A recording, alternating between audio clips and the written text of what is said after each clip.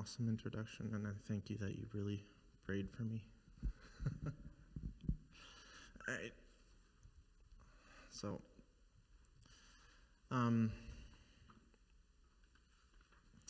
so if I haven't met all of you yet, my name's Andrew Kennedy.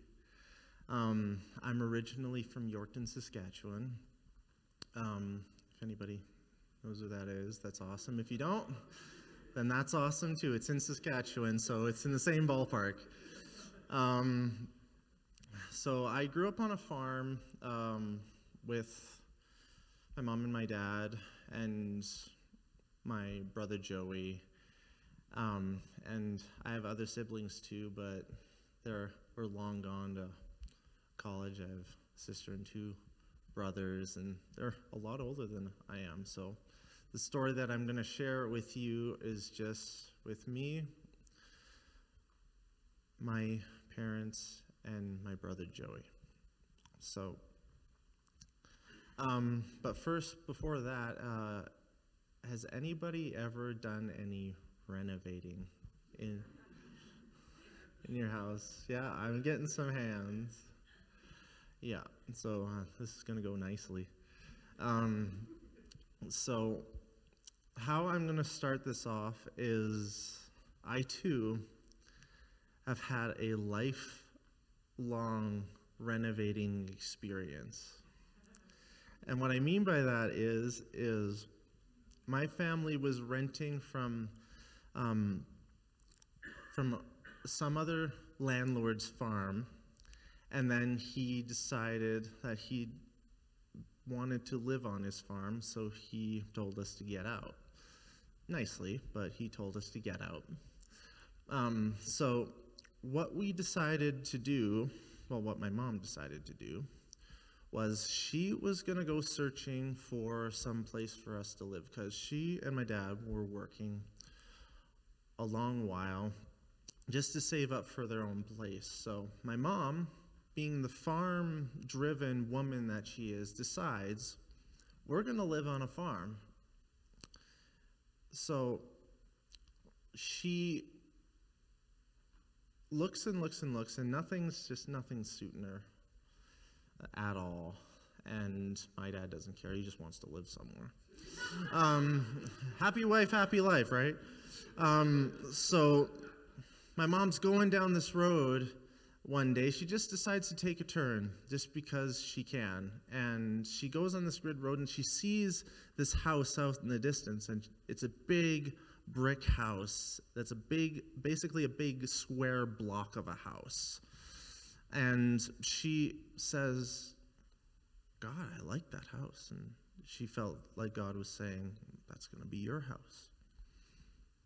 And she said, all right. So she goes home and she tells my dad, and then they go and look at the house. So they go and look at the house. This is a nice house. They walk inside the house. This is a pretty nice house. They start walking around. It has no plumbing. It turns out that this house is 150 years old and didn't even have plumbing yet. And what she turns to my dad and she says, this is the house. And my dad's standing there going, okay. So they buy the house. And this house had really good bones, but it had rat's nests. The whole thing needed to be redone. The shingles needed to be redone. Everything needed to be redone. So, first of all, my parents get evicted, and then we have to live in a tent outside of this house before we start living in this house. And then my parents eventually figure out that that's not a good idea. So they move us into trailers. And then while we're living in these trailers, they start renovating this house. And it takes from when I was in grade 8 to right until I was in grade 11. There was one winter where we lived in one room. in that house. And we still had no plumbing, and it was winter. And I'm like, what kind of child abuse is this? I have to go outside just to go to the washroom. I have mad respect for people that actually, that was the way of life in those days. So we renovate this house, and the house is good. We renovated it. It's my second year in high school, and we're doing good. The house isn't completely renovated yet. My parents have kind of gotten short in their budget, and they've just been kind of picking away at their different projects that my mom had around the house, and my dad, well, you always say, oh, I helped. But they were at a standstill. They were good. Things were good. We could live in this house. It was livable. And then there was one night when we were coming home from a play that my foster brother came to live with us, and he was doing a play, and he done a really good job. And then my mom was celebrating with him, with all of his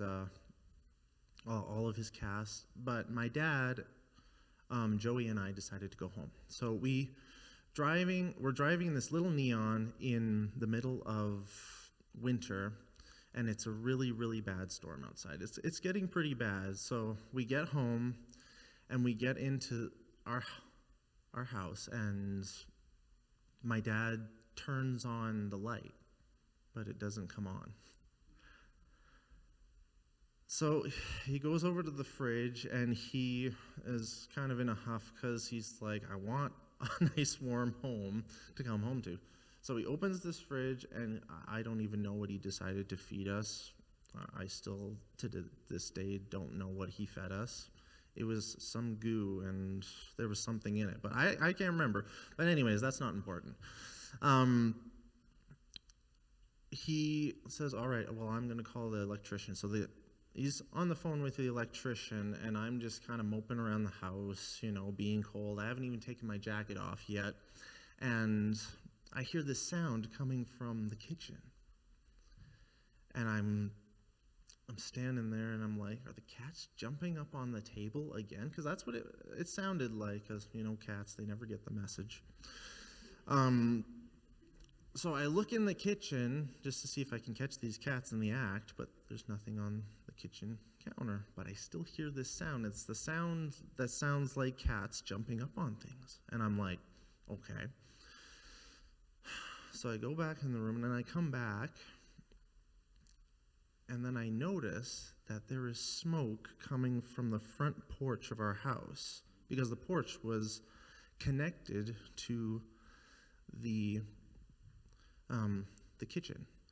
And what happens is I kind of slowly go over to the door, and I open it, and the entire porch is on fire.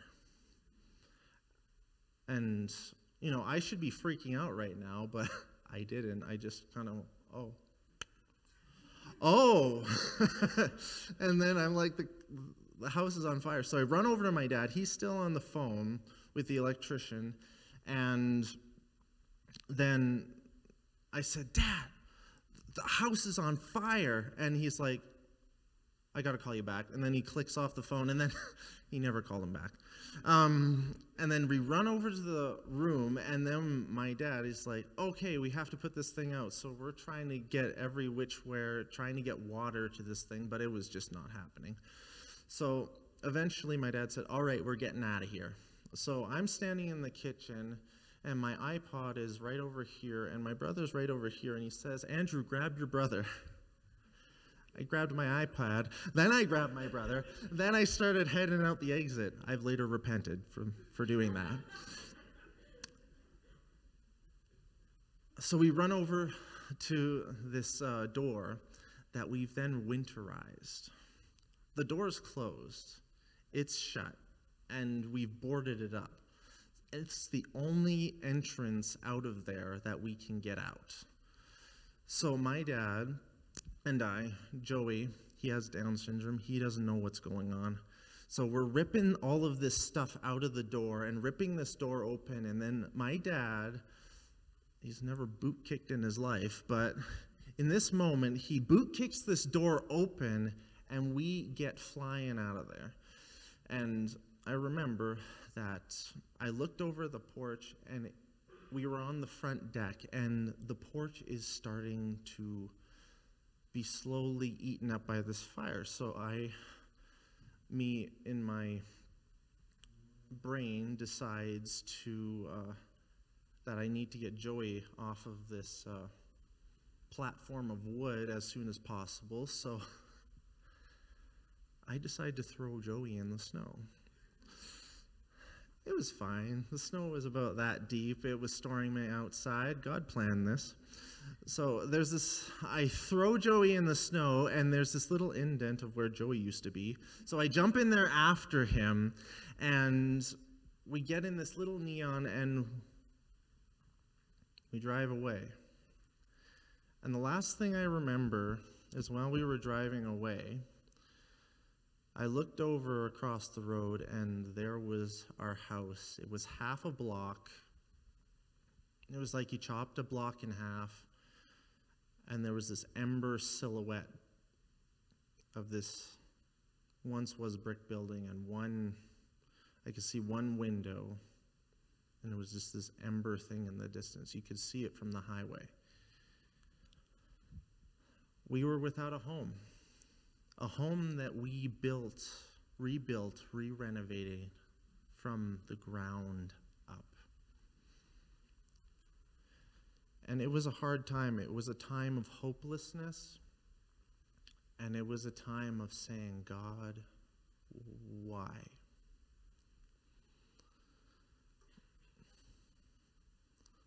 So in the Bible, there were many things that the Israelites were saying, God, why? It started with the line of David. David was the king of Israel. And for each line, his line of his children decided to get eviler and eviler and eviler. And then God said, enough is enough. So he sent the Babylonians in there to take them over. And then to make matters worse, later, then the Persians came in and took them over. And then the Greeks, Alexander the Great, went and took them over. And then the Romans came. That's a lot of stuff that can make those people of the day say, why? God, why? And in that time of being in the time of the Romans, they were still waiting on this coming Messiah, this one who was going to set everything right, the one who was going to bring something that wasn't there before. Now, I'll get you to turn with your Bibles to, if you have them, to John 2, verses 13. And I just want to just go into the story of when Jesus had come on this earth. He's already in his ministry, and he's coming to the temple for Passover. Now, when he comes, it was almost time of Jewish Passover. And he was in the temple courts, and he found people selling cattle, sheep, doves, and others sitting at tables exchanging money. So he made a whip out of cords and drove them all out of the temple, and he scattered the coins, and those who sold doves, and he said, "Get these out of here. You're turning my Father's house into a market." Now, I was just thinking, how would that be today? So just imagine this. Imagine if one day Pastor Kelly decides, I'm going to put a nice Starbucks right there in the corner.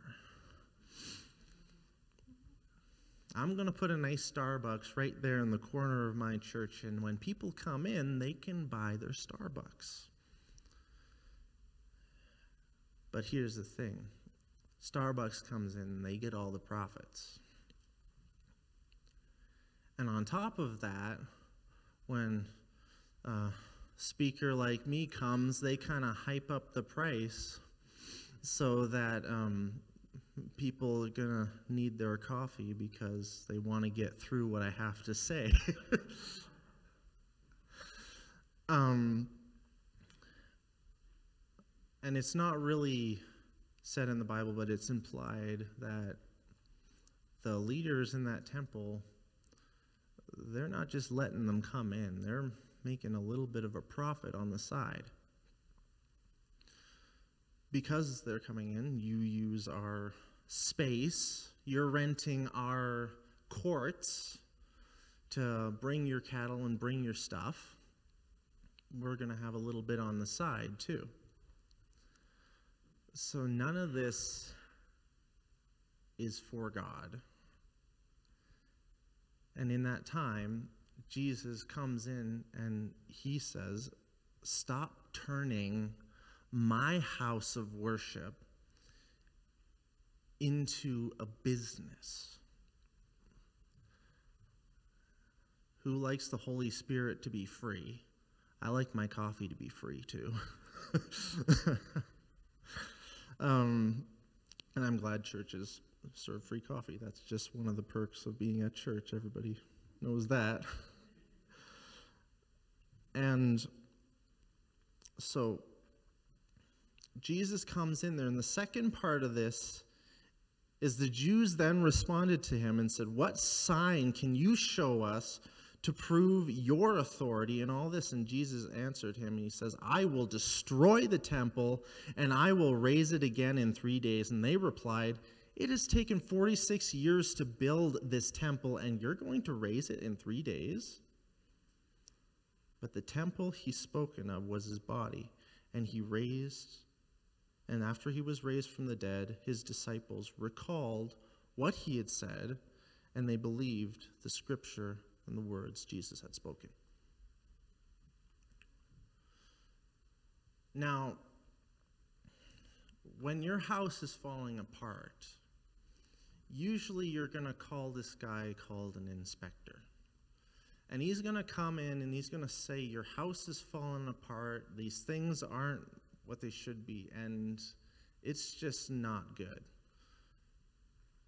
Now, Jesus came in there and he's like, I'm condemning this place. This place is not functioning the way it's supposed to function, and I am going to tear it down in order to make something new come into its place. And we can see in John 10, the Pharisees take notice of this, and they're getting into a quarrel with Jesus again. And then Jesus says, okay, well, there's a bunch of sheep, see, and they're in this pen, see, and I'm the shepherd, okay?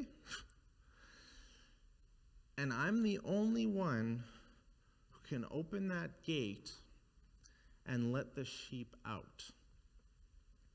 And they come to me because they hear my voice. And I'm going to lead them into new pastures. He goes in there and he says, in the middle, he says, I have come so they might have life and have it in abundance. And he says that, there's going to be people that come into the pen. You're not going to know who they are. They're thieves. And the hired help, which, is supposed to be you, Mr. Pharisees. they're going to turn tail and run when a wolf comes.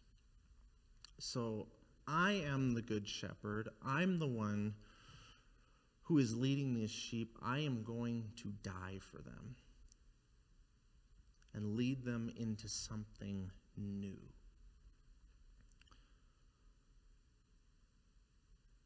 So throughout his ministry, Jesus does this. He allows the high priests and all of his officials, all the Pharisees, the Levites, all those holy people, he allows them to put him into prison, whip him, lead him up that nice steep hill with the cross, and he dies. That's a big house fire.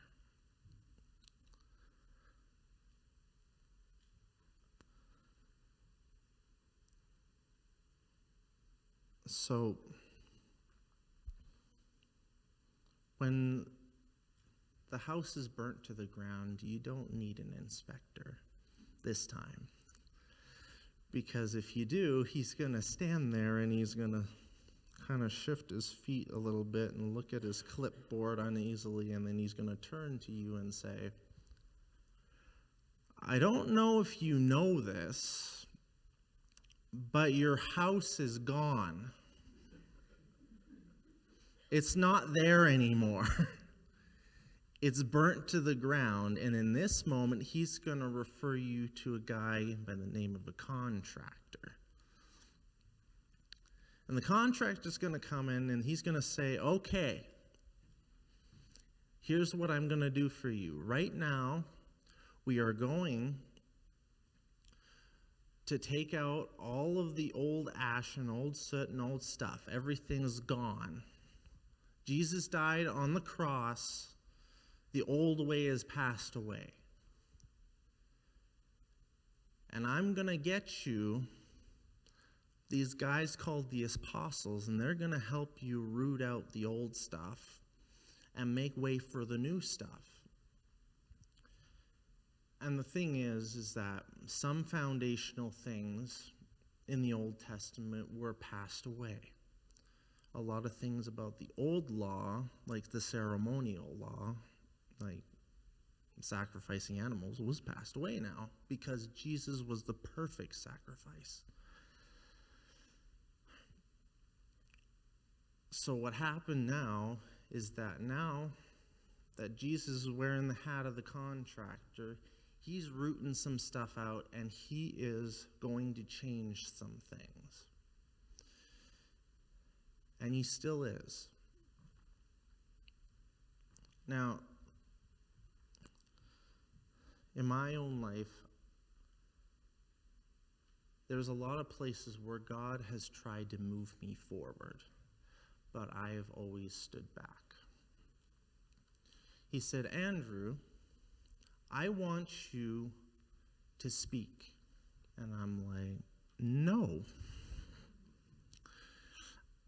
I'm this timid little shy person, and I'm not going to speak. God says, Andrew, I want you to write music. I said, no. I want to keep my music to myself. Well, actually, I want to do stuff with it, but I'm too scared. And he's like, it's okay. I'm your contractor. I got this. In our lives, sometimes we're in the stages of replacing the foundation after something has been lost in our lives. We know it's there, but it's lost. Sometimes we're in the stages of renovation, but we've stopped. It's not there anymore, and the excitement of finally getting that new kitchen or that bigger bathtub or that exciting new room in the house has just slowed down. And some of us are just ignoring that the house is burnt in the first place and just saying, I'll live in a tent. It's okay. I'll get to it later.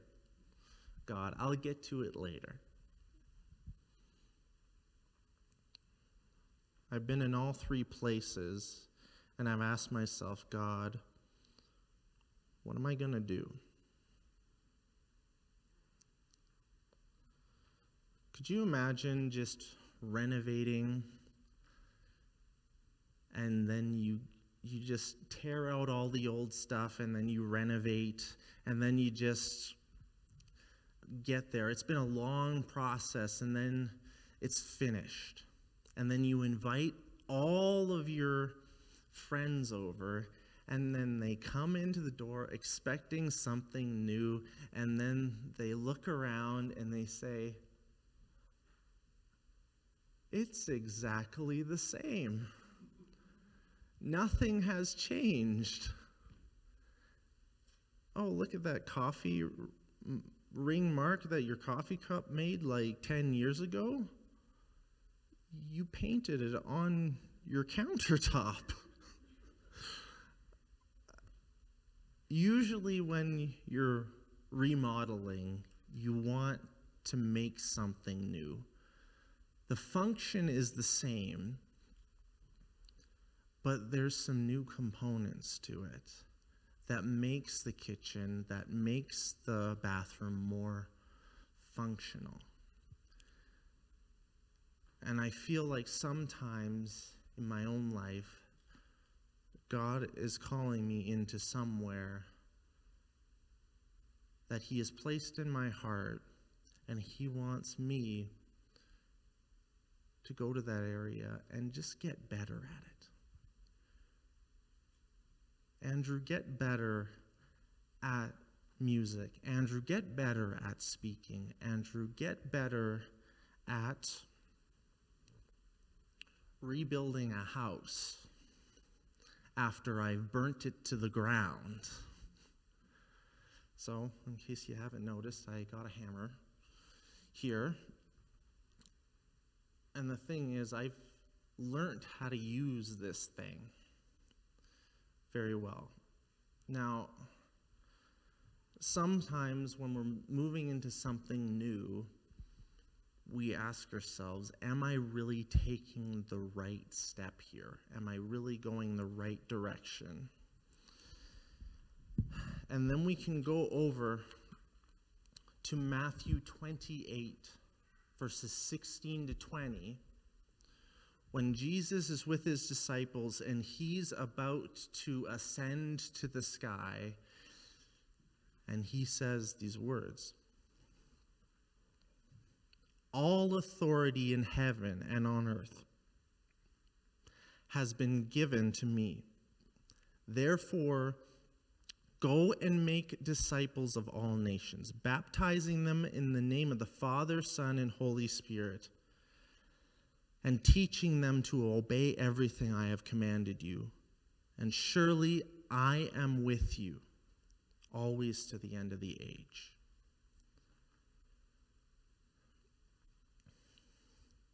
He doesn't give direct instructions right out, right there. He expects people to build on the foundation that he has left them, to not turn away from the way that he has put in his word. But he has also made us to be creative and innovative. Because if we weren't, we'd still be using wooden mallets. I'd take this over a wooden mallet any day, and I'm sure a lot of you would, because a wooden mallet cannot get the thing out when you messed up. And there's these, but it doesn't stop here. It doesn't stop at the new hammer. There are things we have called nail guns. I love nail guns. They get the job done very quickly, if you know how to use it. If you don't, then you're going to get something in somebody's foot and they're not going to be too happy with you. But the thing is, you have the hammer and it's always going to drive in something. It's always going to do its job the same way. A nail gun's going to do it the same way, but it's going to do it better. But they're both intended for the same thing. Sometimes when God leads us into new things, new areas in our lives, new mentorships, new skill sets, it can be scary. But God says, I am your contractor. I am your inspector. I'm not going to let you down. And he didn't let us down by dying and not coming back. He is our hope. He did something that no other person has ever done. He cheated death.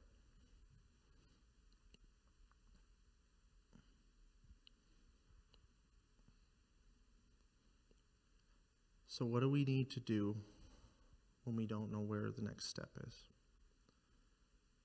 We need to go back to our wonderful counselor, the inspector of the Spirit, the contractor of your faith, and the shepherd of your heart.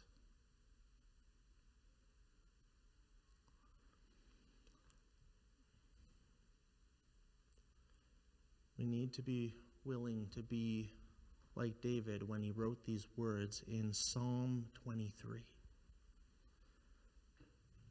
The Lord is my shepherd. I lack nothing. He makes me to lie down in green pastures. He leads me beside still waters. He refreshes my soul. He guides me along the right paths for his name's sake. Even though I walk through the darkest valley, I will fear no evil, for you are with me. Your rod and your staff, they comfort me. You prepare a table before me in the presence of all of my enemies. You anoint my head with oil, my cup overflows. Surely your goodness and love will follow me all the days of my life, and I will dwell in the house of the Lord forever. In the end, there's going to be a house that's never going to have a fire. But we're here right now with our hammers. But in the end, God's going to give us that nail gun. Even though the hammer is now, the nail gun is the future. Things are going to change. Someday, Jesus is going to come back. And it's going to be pretty bad. There's going to be some house fires in the end. But he's going to make all things new. And it's coming, and it's real.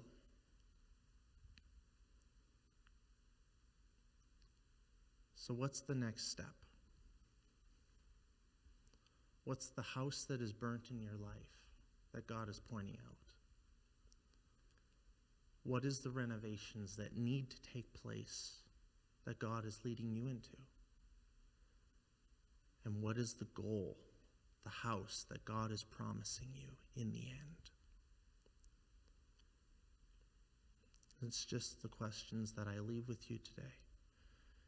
And I hope that when I come around Kindersley again, there's going to be new people won for Christ because of the people like you that God is using. So God, thank you. Thank you that you are doing a new thing in the land. And I pray that your Holy Spirit will just use this church in many miraculous ways, so that they can build on the solid foundation of your word and walk into that new tomorrow, looking back and saying, wow, you did that. You are a good God. Thank you, Lord. So that's all I have to say. Thank you for letting me come speak with you guys today. It was fun.